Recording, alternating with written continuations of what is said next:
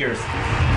Hello, I'm Gyuyoung Kim from Igalia. In this talk, I would like to share an update on our contribution to the MPArch project since the last BlinkOn.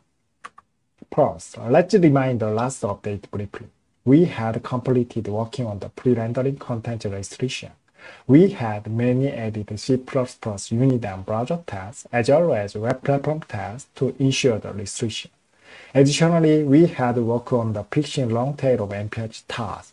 For example, we have fixed code or features that should not trigger for non-primary page using primary mainframe method. During this period, our team had landed over 100 CL for the task. As we were finishing the pre-rendering content restriction task, we began to shift to the PenseFrame task. Simply explain the PenseFrame imports a boundary between the embedding page and the cross-site embedded document to prevent user tracking or other private script.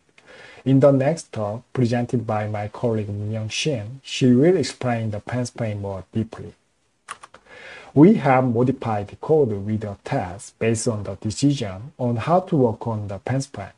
We have restricted to work on PenseFrame navigation where it needs like did start and finish navigation method implementation.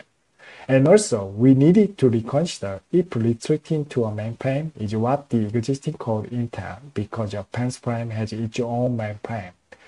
If the code that is restricted to mainframe should exclude PenseFrame as well as iframe, we have also excluded the PenseFrame by checking get parent or author document method of renderFrame host class.